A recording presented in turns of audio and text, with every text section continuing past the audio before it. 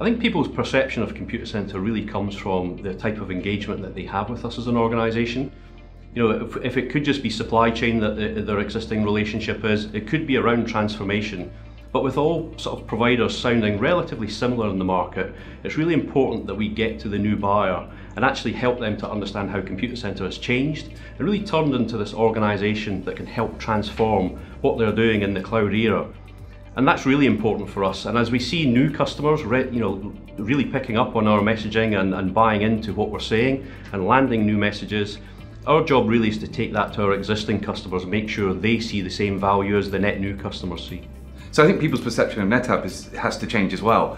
It's not unfair to say that our history is that we've been a storage company. And I think if I ask many people, you know, what's the first thing you think of when I say NetApp, you'd probably be thinking storage, NAS or filers. And that's a big change that we've made over the last 4 or 5 years. We're very, very clear about who we are and what we've been developing ourselves into. NetApp is now a hybrid cloud data services company. Our focus is helping companies put applications and data in the right place, at the right time, with the right characteristics to accelerate innovation and to find new business insights. And in order to do that, we've been building up a portfolio of technologies, both with on-premises technology and technology partnerships that we've built with Amazon, with Microsoft and Google. And what we want to focus on is help our customers build their data fabrics to enable them to succeed in this kind of hybrid multi-cloud world.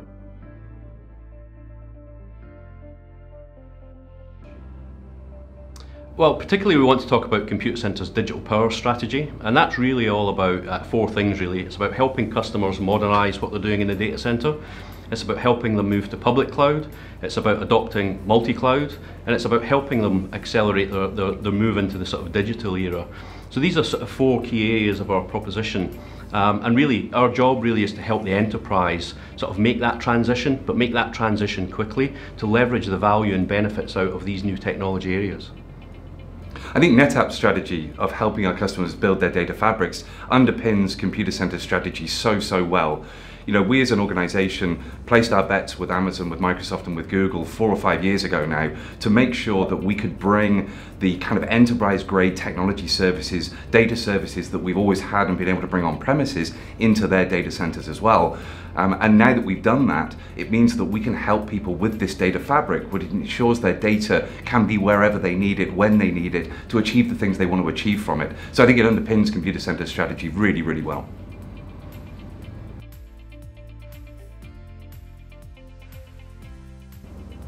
I'm really reminded of a conversation that we had in Swan Lane quite a few years ago, where you were sort of painting out NetApp's sort of data fabric strategy, and I was telling you where we were going to take Computacenter around building our capability around AWS, around Google, around containers. So you know, that journey I guess goes back about 4 years now, and we're really now at the point where, as that sort of strategy comes together, I think respectively for both companies, actually we've become more relevant. Because multi-cloud is really enforcing customers to think about NetApp in a fundamentally different way and look at not just the products that the physical products in the data center, is the technologies that you bring into the multi-cloud space, because these are really the enabling technologies that stop the customer getting locked in and get the value out of what they're trying to do with multiple providers. So I think that, you know, we've really come together over the last 3-4 years and become more important to each other actually. Well, like I said before, this is not something that we've just started doing. This is something that became part of our strategy back in October 2014, actually.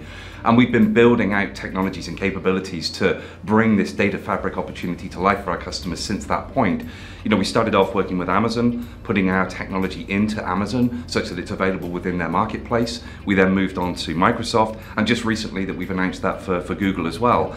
And we're now able to orchestrate container services across this hybrid multi-cloud environment. And I think to support, you know, what you were saying, one of the things that we often talk about is, you know, do you have a Klexit strategy? Which I know is slightly ironic and frustrating because of where we are as a country at the moment. But, you know, I think it is important to think that if you go into a cloud, have you got the ability to either come back out or to move to another cloud, should that make more sense to you for your plans going forward? And it's all of those things that we're able to bring to life using a data fabric underpinning your proposition as Computacenter.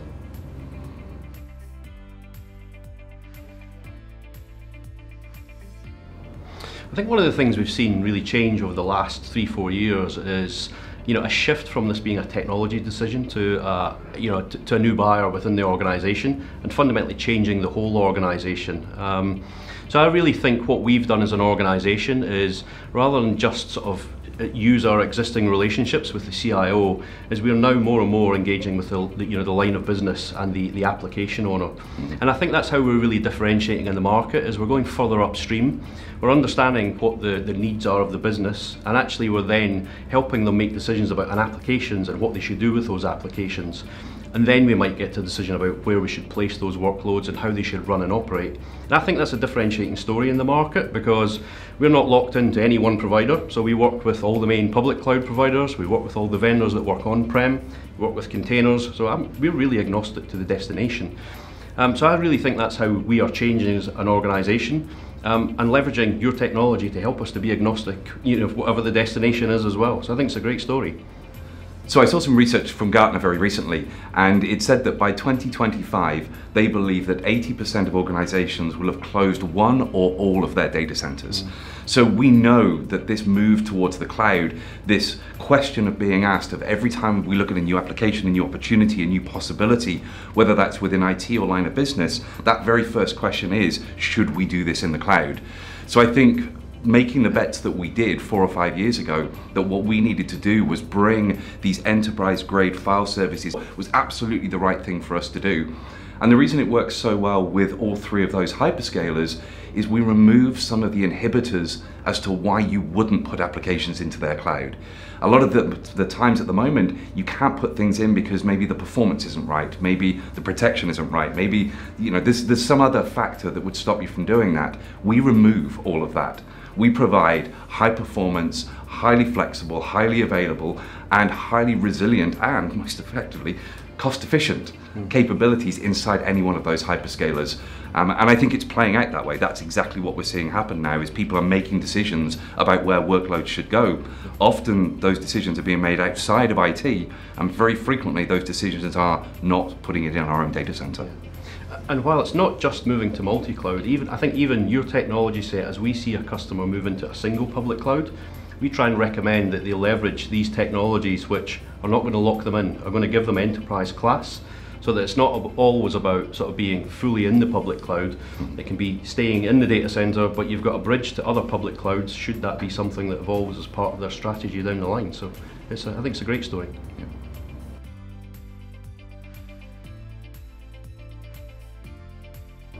What I'd like people to do next is to come and talk to us, either myself or Paul, our details are on the bottom of the screen, and find out what a data fabric and what Computacent's proposition could help you achieve as a business. Be open to change your perception as to who both of our organizations are, and get more feeling for what it is that we could help you achieve. Yeah, I think like Matt said, come and speak to us. We've got referenceability in the market, we have a really strong value proposition, where we work to help customers make change really quickly and cut out the complexity.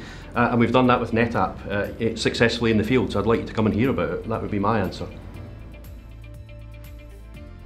So together we've been simplifying the complexity of our customers' IT for about 20 years, and it's really exciting to now be doing this as they move towards the digital era and the multi-cloud era. So we're very excited of the partnership continuing for another 20 years.